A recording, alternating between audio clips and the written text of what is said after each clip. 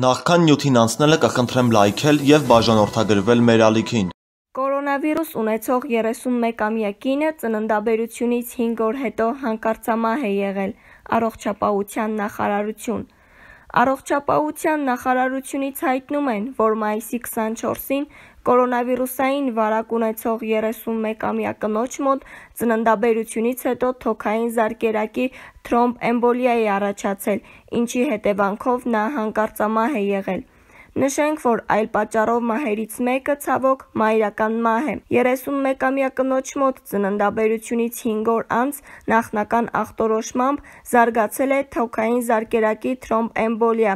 ինչի հետևանքով կինը հանկարծամահ է եղել։ Մահվան վերջնական պատճառը պարզ կլինի դատաբժշկական փորձաքննությունից հետո։ Նշենք, որ սա այս տարվա մայրական մահվան առաջին դեպքն է, ասված է նախարարության գրառման մեջ։